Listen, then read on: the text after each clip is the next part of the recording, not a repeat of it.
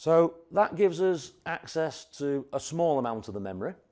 So a section of the DRAM, a section of instruction RAM. How about the rest of the memories? So this is accessed via a new ARM block for Cortex M devices, and that's the AXI bus. So the AXI bus is again 64 bits, and this is the interface between our existing multi-AHB bus matrix that we had on the F4. So that's still there with all the connections. I'll show you the diagram of that later. But what it does provide is the buffer between the slower external RAMs and the core itself. So this is a new bus feature that provides this interface. The rest of the internal RAM also sits on our multi-AHB bus matrix. So that too is added to this AXI bus and also gains its own buffer inside the AXI bus. You've probably also noticed this branch here going off to the internal flash. It is a correct link.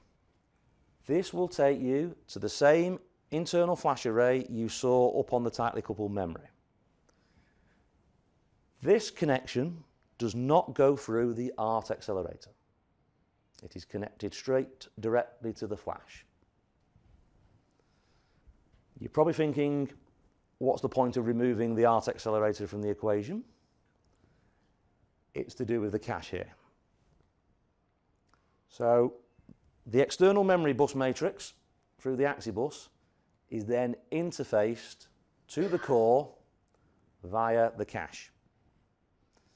Our ART accelerator pretty much is a cache.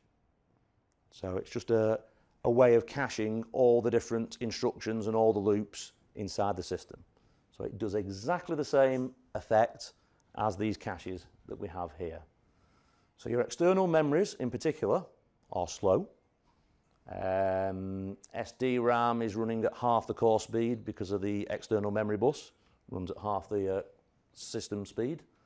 So therefore, any instructions or any code you choose to access through the external memories, you will need to cache it to make sure that you guarantee your core 0 wait states.